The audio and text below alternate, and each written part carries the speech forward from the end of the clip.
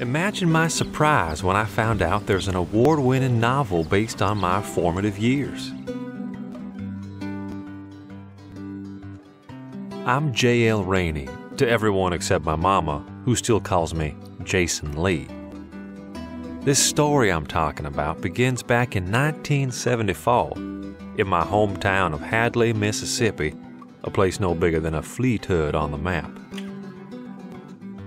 We lived on 13 acres outside of town, just me and my mama, and her brother, Uncle Mooks. Uncle Mooks had served in Vietnam and came back with a nasty head wound and some peculiar wisdom. He liked to say, "The clock of life's always ticking towards the funeral parlor." I guess he gets credit for the title. My favorite part of the story is how spot on it captures the relationship I had with my best pal Samson. But being friends made us prime targets due to deep-rooted attitudes. There were times when figuring out what was right and wrong was as hard as holding on to water.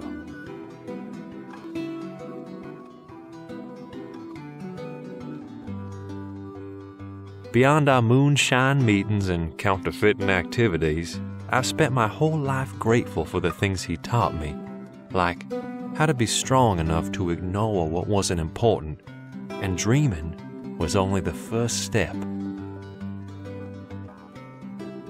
My daddy was killed in the same war that damaged Uncle Mooks. I carry his name, but never really knew about the man, until the day I came across the journal he wrote during the time he participated in the Selma to Montgomery March back in 1965. Through that discovery, he taught me the choices you make define who you are. And everyday folks really can make a difference.